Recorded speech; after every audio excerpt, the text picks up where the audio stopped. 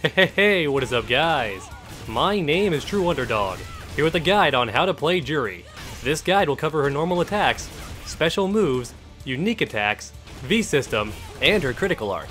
So without further ado, let's break her down step by step. Now first off, we have her normal attacks. I'm going to start off with the punches, then the kicks, and then the best jumping attacks.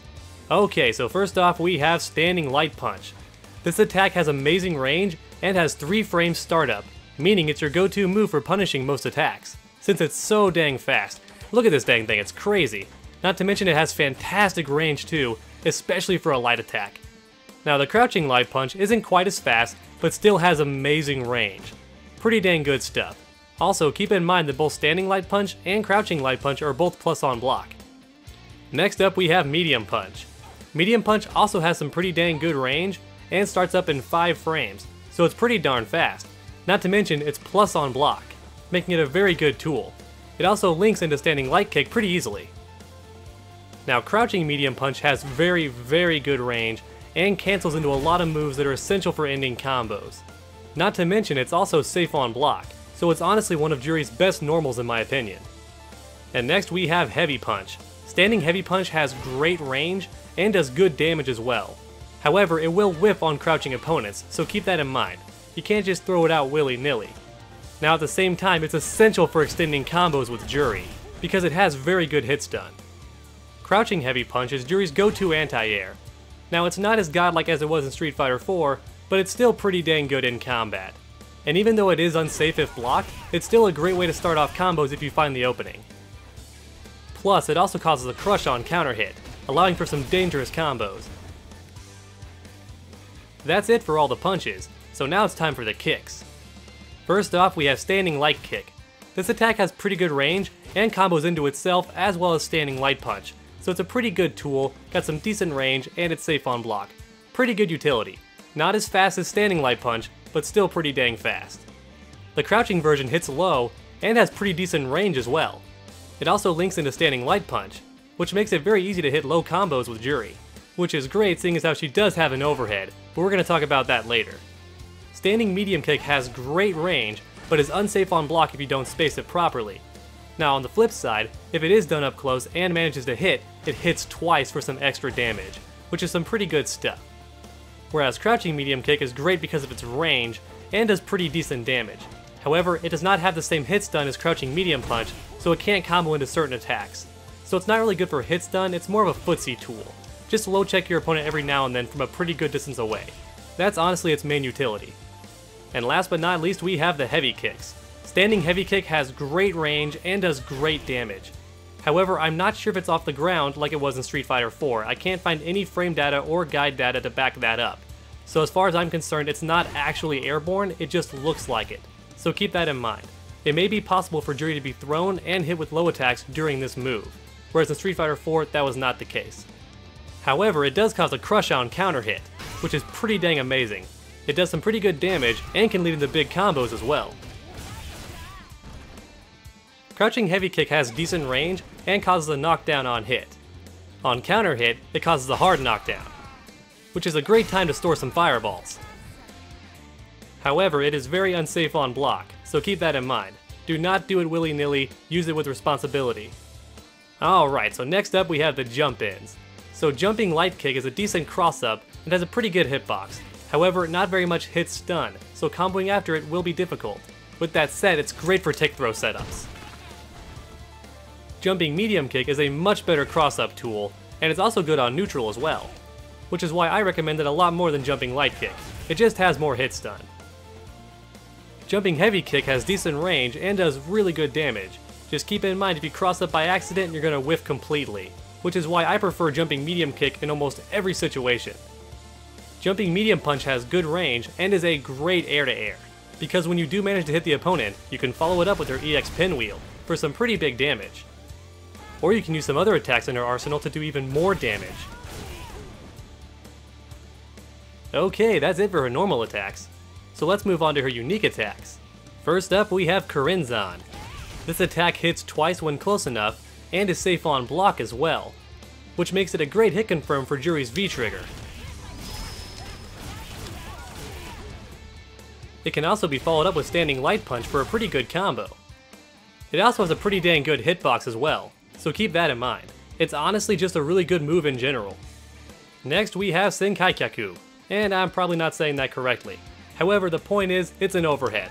Pretty standard overhead too, however it has amazing range and is -4 on block. So if you space it properly, most characters actually can't punish you even if they do manage to block it. Next up is Kyo-Retsushu. This target combo can actually whiff on crouching opponents, so it's a pretty big risk. However, if you do manage to land it, it's great for a lot of reasons. It allows you to store an attack and still end the combo with a light pinwheel, which is very useful in combat. If you don't want to end the combo, you can just store 2 attacks instead. And at the very least, it's good for damage, especially after a crush counter. And last but not least, we have Inkushu. While it may look like it, don't be fooled. This attack is actually not a double overhead. However, it does do good damage and is a great air-to-air as well. It's also a decent way to end certain combos during V-Trigger, but more on that later. Last but not least, do not forget about Juri's air throw. Not only does it do good damage, but it also trains your opponent to stay on the ground, where you can do better combos on him. So that about does it for her unique attacks, so let's move on to her special moves. First on our list we have Tensenrin, otherwise known as Pinwheel. Unlike in Street Fighter 4, this attack is no longer down, back, and kick. Instead, it's a Dragon Punch then kick, otherwise known as a Z motion. Basically it's forward, then down forward, then kick, like this. Now the light version is only -3 on block, so your opponent needs frame-perfect timing in order to punish it. With that being said, it is still a potential risk. I recommend to never use it raw, and instead only use it for ending combos. Now the medium version is upper body invincible, which makes it a pretty good anti-air. With that being said, it's not a guaranteed win, so be careful how you use it. It's also very unsafe on block, and can even be crush countered afterwards, since it is technically invincible at some point. With that being said, it does do more damage than the light version, so it's a pretty good way to end certain combos. The heavy version does the most damage, but doesn't have any invincibility, so it's best used for ending combos, whereas the medium version is your anti-air, and the light version is a more safe option. Just like the medium version, the heavy version is very unsafe if blocked. The EX version is fully invincible on startup and does the most damage. With that being said, it's also the most unsafe and can be crush counter comboed for some really big damage if your opponent does block it. So make sure to use this one responsibly. It's a very high risk, high reward kind of move. Next we have Royo Densatsu. Now despite how this move looks, it's actually not an overhead, and all 3 versions are unsafe on block. With that being said, all 3 versions are great for punishing projectiles if timed properly. The light version has the least range, but starts up the fastest, which makes it a great way to end combos, especially after crouching medium punch. The medium version has better range and does more damage. It's also a bit easier to hop over fireballs with it. The heavy version has the best range and does the most damage. The EX version does less damage, but can be comboed afterwards, so it more than makes up for it.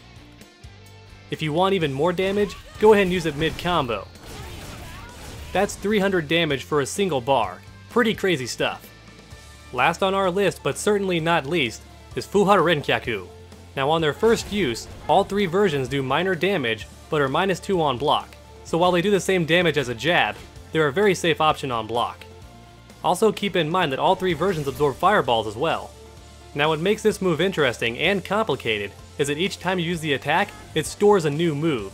For example, the light version stores a projectile that's pretty slow moving, but does good damage and is -1 on block, so it's a great pressure tool.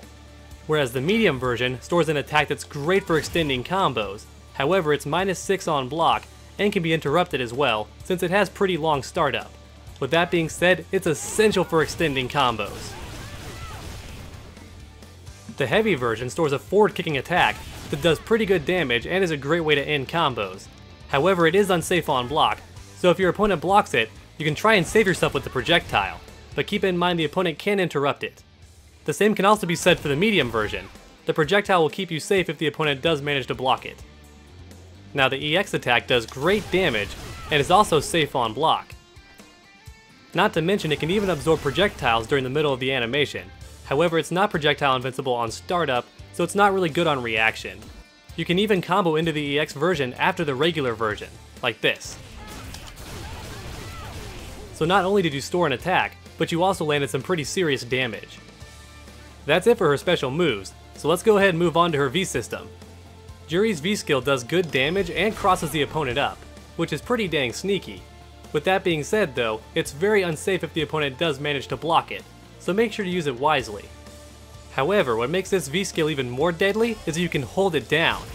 This has it travel further, do more damage, and build more V gauge. And to make matters even better, you can actually forward dash and backdash out of it to cancel it. Once you see a small ring beneath Juri's feet, that's when it's time to cancel it, because it actually stored the attack, which means during a combo, you get the full version, which is pretty crazy stuff. Last but not least, Juri's V skill is actually throw invulnerable and projectile invincible at a certain point during the animation. It's pretty much right before it crosses up the opponent. That's where it becomes invincible to both throws and projectiles. However, the fully charged version has a much bigger window of invincibility, making it very practical even from full screen. On top of looking very flashy, Juri's V reversal also puts some good space between her and the opponent, allowing her plenty of time to store up more attacks. In my honest opinion, it's one of the best V reversals in the game, especially for a character like Juri. Last but not least, we have Juri's V trigger. This V trigger does 3 really big things. The first is that all of her normal attacks can now be chained together, allowing for some pretty deadly combos.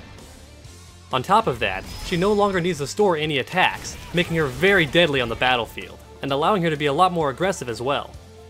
It also increases the range of her forward dash, and makes her target combo jump cancelable. And since her air attacks can also be chained into each other, her air combos can get pretty crazy. That's it for her V system, so now it's time for her critical art. This critical art is invincible for its entire startup, and does some pretty dang good damage as well, especially during a short combo. With that being said, it's very unsafe if blocked, and the opponent can actually jump over it if they time it correctly, both of which leave Juri very vulnerable and open to a full combo. So if you want my advice, make sure to only combo into this attack, otherwise you're just asking for trouble. Alrighty dogs, that concludes the guide. I really hope you enjoyed it. I don't have an official combo guide ready just yet, but I do have a basic combo guide and an expert combo guide as well, so please click one of those if you want more combos with Juri. Once I have a full legit combo guide uploaded, I'll make sure to leave a link to that on screen as well. Until then, please leave a like if you enjoyed the video. And while you're down there, go ahead and post a comment too. Tell me what you think. And if you haven't already, please subscribe for more videos, because we have content on this channel every single week. It's never a dull moment on Underdog Gaming. So make sure to come back next time, and as always, stay underdogs.